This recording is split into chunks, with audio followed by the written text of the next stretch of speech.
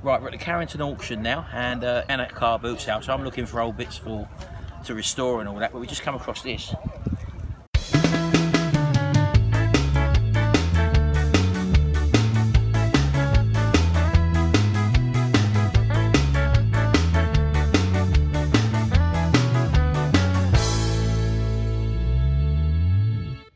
This is a little Pooch Maxi moped from 1974. Let's have a little look at it. Right, as you can see, 1974. Totally original, eh? No, 74 I said, didn't I? 76. 1974, baby. Totally original. It does turn over. I've had a little kick of it, but it's quite high up the numbers. Number 418, but it's only just started the auction now, so I don't know how quickly the auction chap's going to go. There's a couple of other little things here, but I'm not really interested in them. That's what we're at, this auction there, as you can see. Mostly farm equipment. And now we're gonna have something to eat, baby, aren't we? This weather is fantastic, baby, isn't it? Yeah. We're nearly home now, aren't we? Well, I'm trying to get there, but you keep stopping. Yeah, we didn't stop for that moped, did we? No. Why? Because I've got a life and I've got things to do. You got a life, baby. This is our life. Look, who can wish? Yeah, I know, but I just want to get home. Who can wish for better than this, baby? So as I say, we didn't get that moped. We left it about. It was going really slow, that auction. It was about 150 to 200. No, it wasn't even that, was it? About 134, wasn't it? Hmm. And we'd been there for over an hour, so it's going to take at least another 2 to 3 hours to get up to that. So we left it. Anyway, we did find. Me. Hey? You're boring me. We did find this baby, didn't we? I like this. We did find this. I do like this. Look at this, look. Now this, he wanted £25 for it, which is quite a lot of money, but Oh, it's lovely. I offered him 15, he wouldn't take it. It's quite heavy. Puff, puff. It's well broken, as you could say. It's got something inside there, so I don't know what that is. Perhaps it puffs steam. I don't know what it is. It might puff steam, 'cause it's got puff, puff on it. No, I don't know. We'll have a look nearer at the time when we come to strip it down and refurbish Yeah, it. look underneath. Look. Yes. There's something in there, I don't quite know. There's something in there, baby. These has got puff, puff. I think it puff, puff, steam, Yeah. steam. Puff, It's puff, a bit puff. battered and Oh, dented. it's broken there, isn't it, in there? Yeah, well, Shout, are you watching on there, baby? I've got it on there. I've not got your face on there. That is plastic, but that's screwed on, so I've got to look what needs doing. There is something inside it. I don't know. Can you see that, Shell? So you're dropping it on the floor. What? It was in there. That bit under your foot. No, that's a bit of paper. That's a bit of string, darling. Hmm. But there is something inside it. I don't know whether it's a. I don't know. Can you see? Look. Can you see in there? Yeah. I don't quite know exactly what that is, or whether that's part of it. It's tied up. There's an arm underneath here which is tied up. But anyway, if I can't get it running or there's bits missing to it, this is going to be powder coated. If we can't get the internals running because they're not all there or they're broken or whatever, then it'll make a nice exhibition piece, I thought. Ornament. Yes. Exhibition. But as you can see, we've got to get that big dent out there. I don't know how far it comes apart. Can you see that? That should be curved like that, and it's flattened off there. Look, you see that? Hmm. That bit I'll have to remake. But say this is made out of plastic, and obviously it's very dented and misshapen at the front as well. So we'll see how it goes. It's called a puff puff by the looks of it. Maybe. And who's it made by? It's made in England. It's Triang. It's a Triang, which are well known for tin toys. But it's really quite heavy, so it's not one of those very thin tin plate things. So I'll have a look, do a bit of an investigation before I do the restoration. Okay, baby? Let's go back home, get a nice cold drink, and we'll take it from there on what we do today. See you later. Bye for now. It's no good. I couldn't resist. We come home from the auction, as you know, and we ended up going back there. I counted the hours down to the time when I thought them motorbikes were going to come up. The Pooch we missed. I did bid on it, but it went too high, and I ended up with this. Give us a hand, baby. It's an old Mobylette unregistered, and there's this little side bike here. Let me get it out. Oh, side bike. Now this I had no intention of buying, but it was giveaway money, literally, for the price of a takeaway meal. I thought, I'll take a chance on it. It's totally knackered, but might be able to have a little bit of fun with it. Let's show you. As you can see, it's one of those mini bike things. I know it's not very old at all. It's got no age. It's a Chinese copied bike. The forks are knackered on it. It's all there, but I mean it's all taken apartable, if that is a word, and might be able to have a bit of fun in it, do some powder coating with it, have some practice powder coating or whatever, and maybe even get it running. I'm not sure. So that's that. That's it, baby. You ride it over there. Now this thing, 1972 I think this is. Again, there's no paperwork with it, but the bloke who was selling this, there was one of these in a little rally moped that went for quite a lot of money. This one was reasonable, pretty reasonable in cost, but the chap who had it had them for years and years, and they were just sitting there. He was just sitting there with them, sort of thing, before while it was being auctioned off. Open that back door, baby. Right? Open the back door. Oh. Can you push? No. Hold on. Hold on. Hold on, baby. Let me just get the front. Just push that wheel a little bit. Get out, Michael. That's it.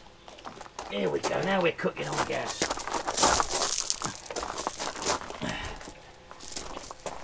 Yeah?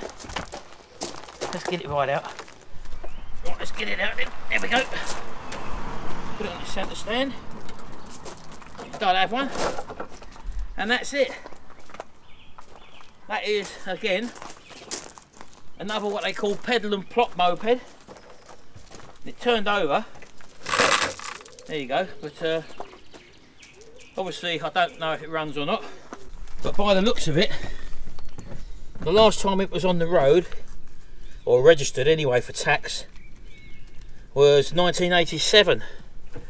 It's got a bit of rust on it, so I mean it's going to need a bit of work on it obviously, but it's all there.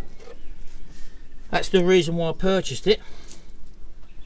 And believe it or not, one of these was the first bike, not the first bike, it was the bike I had when I got first done for no insurance. Back in the early 80s. I drove it to work thinking it was like a push bike, like a push bike sort of thing, and yeah, I got done for no insurance on it. One of these little things, and that stayed on my licence for a good few years.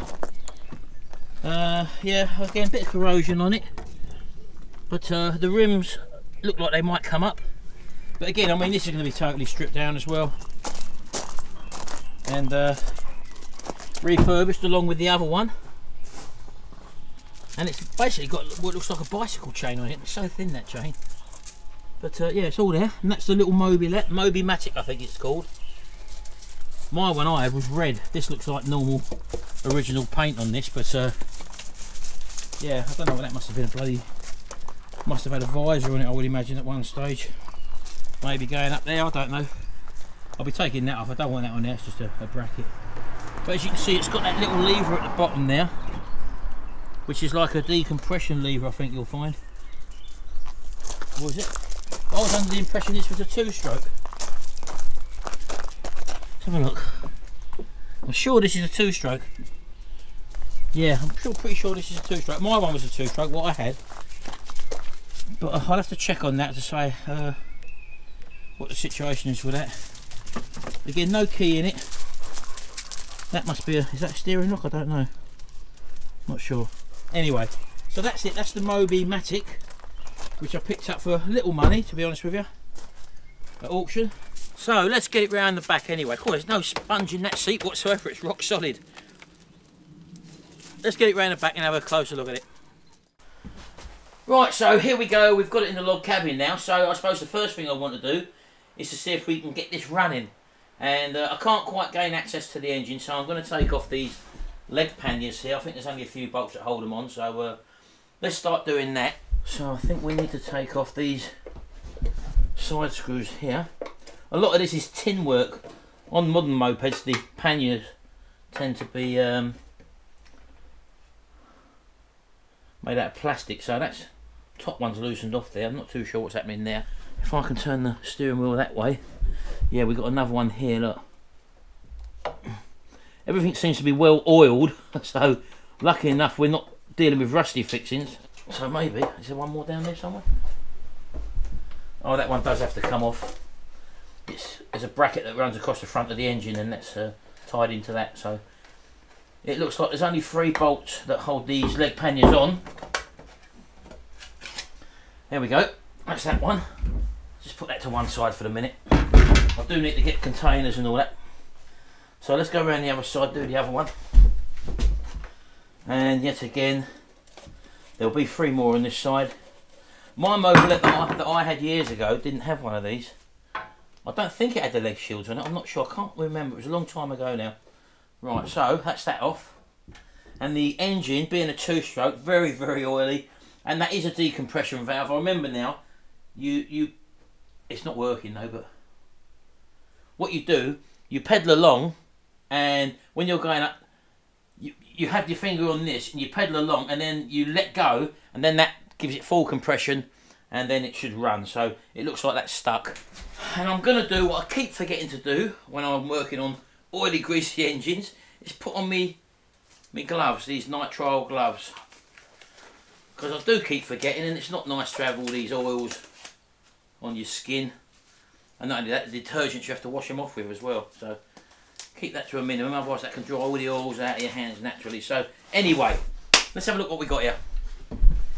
So I want to see if we've got spark first of all. I don't know. These haven't got an ignition system as such where you need a key. You just literally pedal and plop that little lever in and off you go. So everything's covered in oil, but I suppose that is a good thing to stop things from being rusted. But as I say, it just means you've got to wear your gloves, which isn't a problem. Right, okay, so that's that. A bit cleaner. Now I could take that spark plug out. Right, let's get the spark plug spanner in there if we can. Try and nip that out. Yep, that's nice. Nice to see it's not seized in at all. Otherwise that gives us a whole different set of problems. Trying to tap threads in heads and stuff like that. Right, let's have a look what we got here. Well, it looks pretty much okay. It's a bit rich, but that's not a problem. Just give it a wipe over. Again, the spark plug might be faulty as well, so again, this is just preliminary checks. We've got a gap there, so that's okay. It's an NGK plug, so I'm happy with that. Nice NGK cap on there as well. Normally when you get bikes, especially back in the 70s and the 80s, they had some sort of metal type one, and everyone used to take them off and put these Bakelite NGKs on because they were renowned for being a lot better, I think. Right, now I'm going to try and find a clean piece of engine here, or frame or whatever, and hopefully we can see if we've got spark. Well, I believe this has got contact breaker points on this, and I've got to find out where they are. They're not under this one. This is the variator, I think. So maybe they're on the other side. Maybe there's a housing on the other side. Let's go around the other side and have a look. Right, I just decided to turn the bike around. Now, I've got my finger over the spark plug hole there, and cool. That's got really good compression. So I think I'm happy with that for compression wise. So now, as I say, I've just got to find where the points are. I think they are under this side because I can see wires here. I think I have to take this off, and there seems to be a square headed shaft on there, so bear with me while I just get this off. Right, well, I've just found this little 3/8 drive drill attachment, and that goes in there, so I'm just going to try. I don't know whether this is going to work or not. And undo this. I'm not too sure whether this will be a left hand or a right hand thread. I'm going to go in the normal direction first of all to undo it. So let's just try and turn the engine first. Yeah, see, I've got to hold that somehow. It needs to be an impact driver really. I haven't got an impact driver, but at least I can now get the engine turning over at a decent speed. No,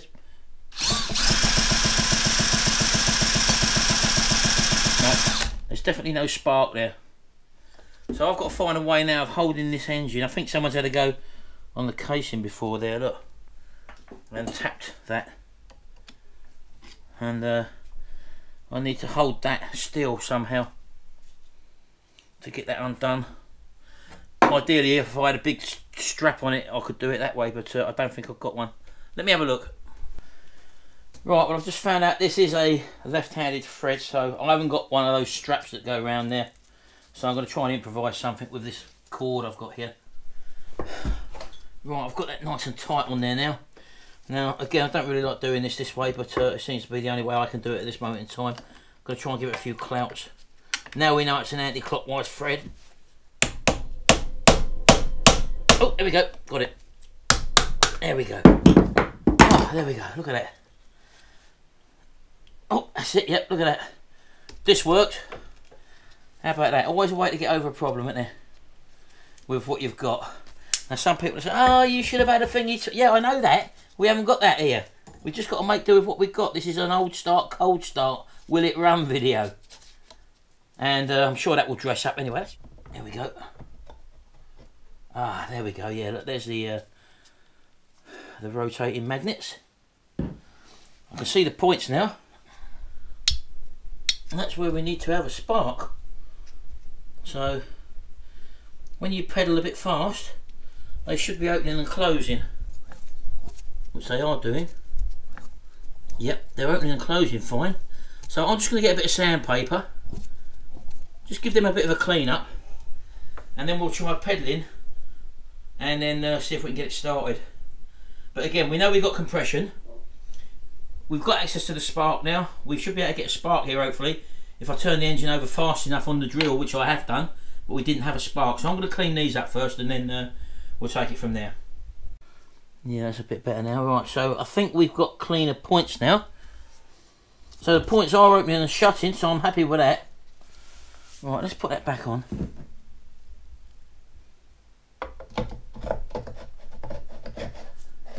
There we go, that's in there. Right, so we know that that's a anti-clockwise thread. I'm not going to go mad and do that, I'm just going to nip it up. Just like that. Because I want to spin it round and see whether or not we've got a spark now. So I'll just whack that in my battery drill and I want to go clockwise.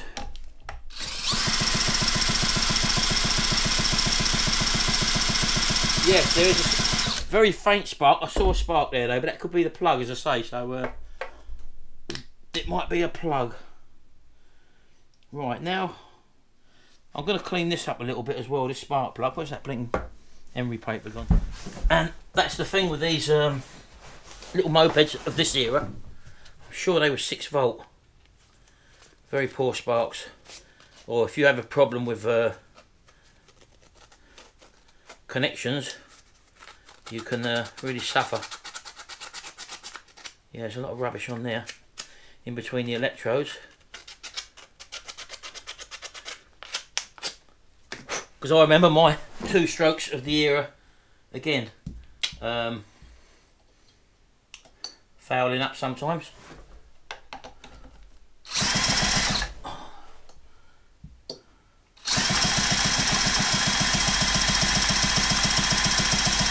It's not a very good spot, but it is one there.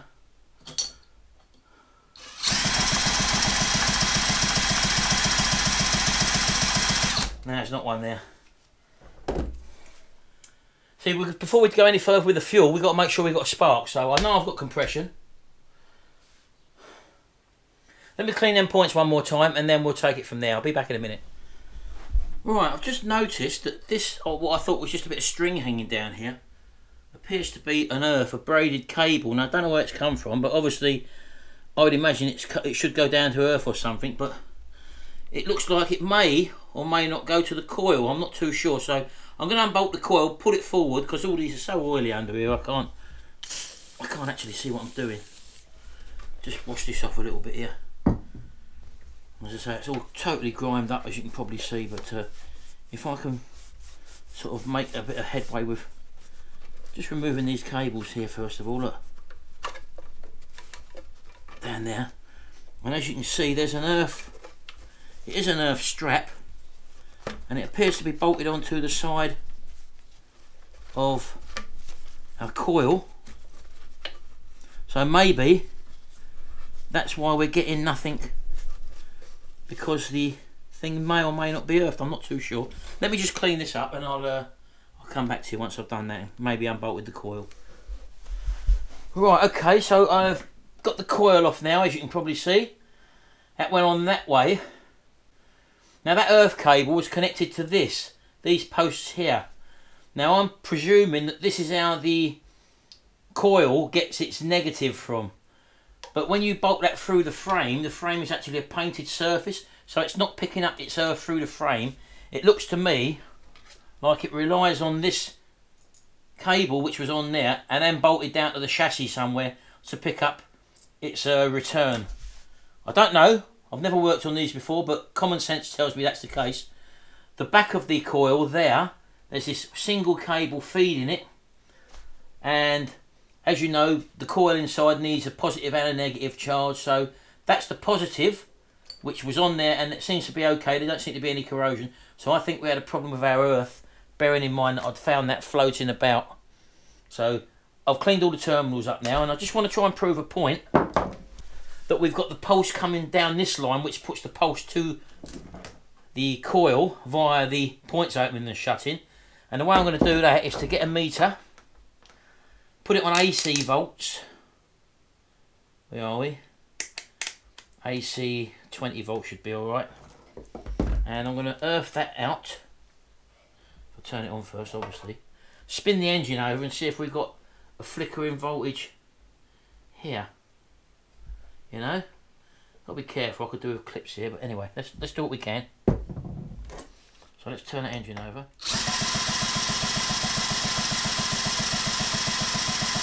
2 volts.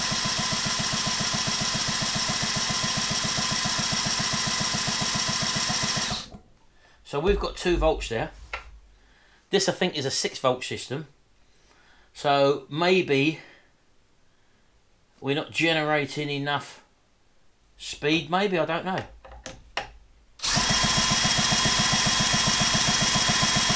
Yeah, we've only got 2 volts there. But I do know we've got a voltage there, so there is something coming out of this setup. I have cleaned the points, as we know. I now know that I've cleaned this. So what I'm going to do now is just to connect this back up. Right, so that goes like that. Then we've got our earth, which picks up our earth via this cable. See, we're learning on the job on this one because I haven't got a manual. It's basic common sense, and that's one thing that you can use with these old vehicles, as opposed to modern technology, which is all computerised, and you can't sort of take it apart like we're doing here with a basic socket set or spanners or whatever, or couple of screwdrivers. This is what we used to do back in the 70s and the 80s, and probably even, well, definitely earlier, was tinker. Used to enjoy tinkering about, sort of thing, you know. So this are 2 volts or 2.5 volts to me represents a weak spark. Right, so I've bolted that back in place now. I've cleaned up that earth, and I'm just going to crimp on a temporary lug onto here. Ooh. With my crimping tool. There we go. And it's long enough to go to there. I just want to make sure I've got an earth, you see. I've got it onto audible buzzer at the moment. So if I hold on to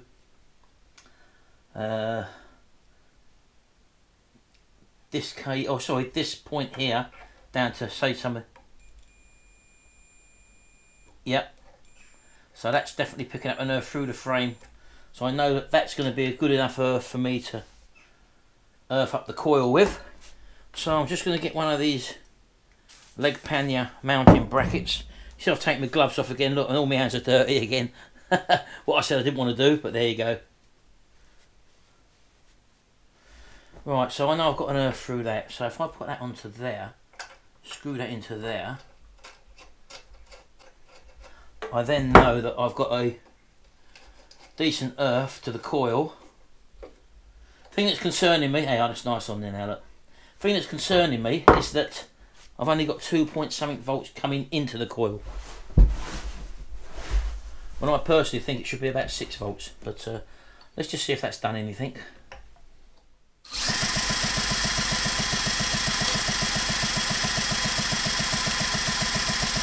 See, no spark again.